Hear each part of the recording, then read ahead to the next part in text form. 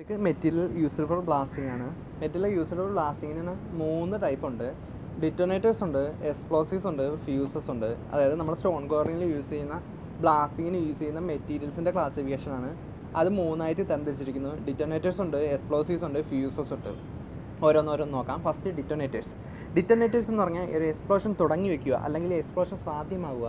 ഡിറ്റോനേറ്റേഴ്സ് വഴിയാണ് എക്സ്പ്ലോഷൻ തുടങ്ങി വയ്ക്കുകയും സാധ്യമാകുകയും ചെയ്യുന്നത്.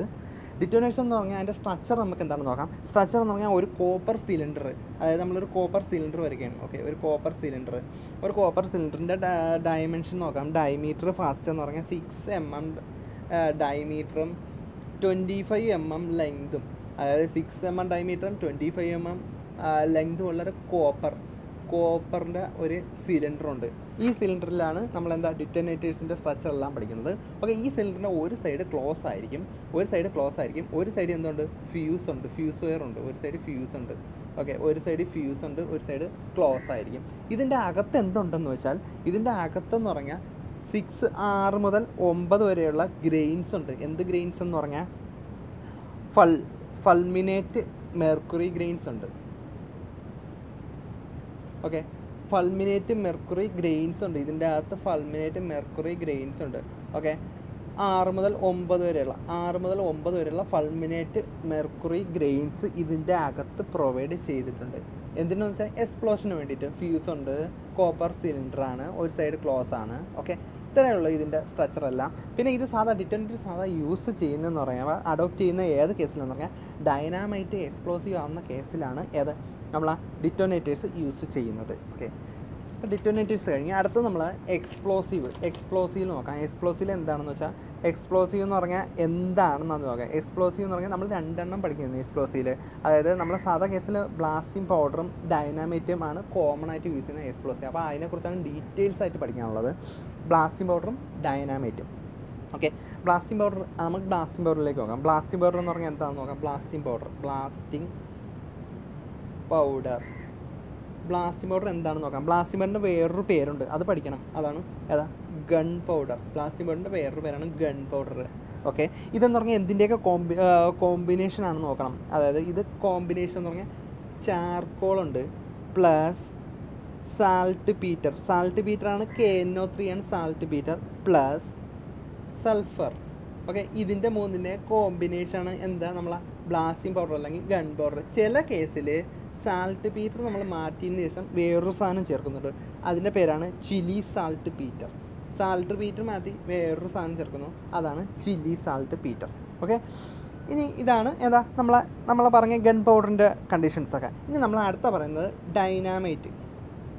ഡൈനാമൈറ്റ് ആരാ കണ്ടുപിടിച്ചത് അറിയാമല്ലോ അല്ലേ? ആൽഫ്രഡ് നോബലാണ് ഡൈനാമൈറ്റ് കണ്ടുപിടിച്ചത്.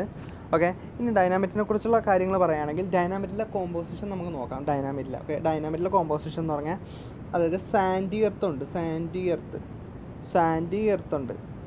പറഞ്ഞാൽ എങ്ങനെയുള്ള saturated Sandy earth 25% plus 75% nitroglycerine.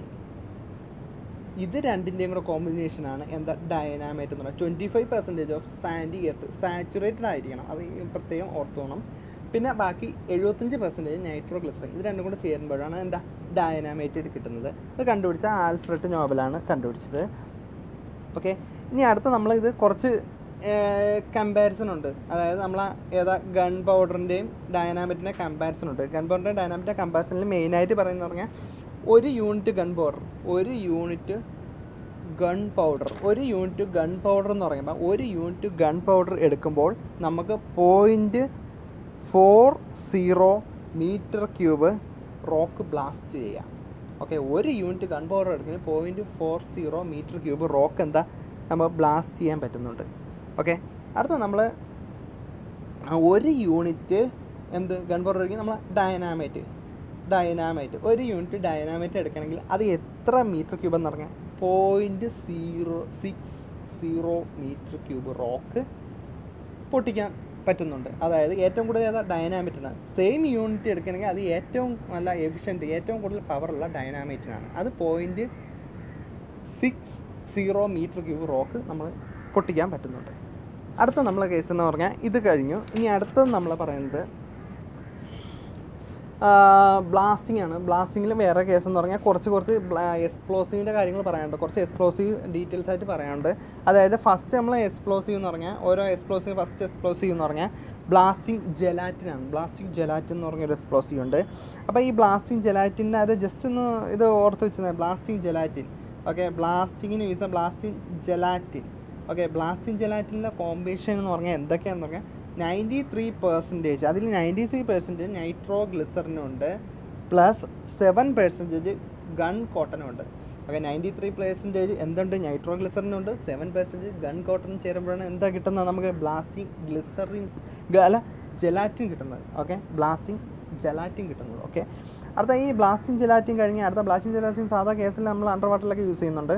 ഇനി അടുത്ത നമ്മൾ വേറൊരു ഇമ്പോർട്ടൻ്റ് ടോപ്പിക്കാണ്, വേറൊരു ഇമ്പോർട്ടൻ്റ് ആയിട്ടുള്ളൊരു എക്സ്പ്ലോസീവാണ് കോർഡൈറ്റ്. കോർഡൈറ്റ് വെരി ഇമ്പോർട്ടൻറ്റ്. കോർഡൈറ്റ്.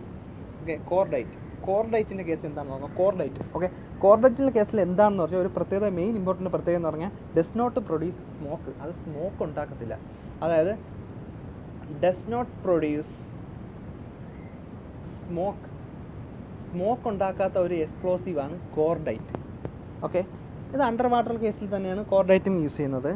ഇനി അടുത്ത നമ്മൾ പറയുന്നത് ജെലിഗ്നൈറ്റ് ആണ്. ജെലിഗ്നൈറ്റിൻ്റെ കേസ് എന്ന് പറഞ്ഞാൽ ജെലിഗ്നൈറ്റിൽ എന്ന് പറഞ്ഞാൽ 65% ഓഫ് ബ്ലാസ്റ്റിംഗ് ജെലാറ്റിനും 35% ഓഫ് അബ്സോർബിങ് പൗഡറും കൂടെ ചേർന്നാണ് എന്താ ജെലിഗ്നൈറ്റ് എന്ന് പറയുന്നത്.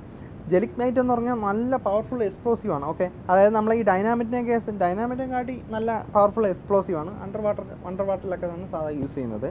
അടുത്ത ഗൺ കോട്ടൻ്റെ പ്രത്യേകത എന്ന് പറഞ്ഞാൽ ഗൺ കോട്ടർ എന്ന് പറഞ്ഞാൽ ഡൈനാമിറ്റിനെ കാട്ടി സ്ട്രോങ്ങറാണ് ഗൺ കോട്ടർ.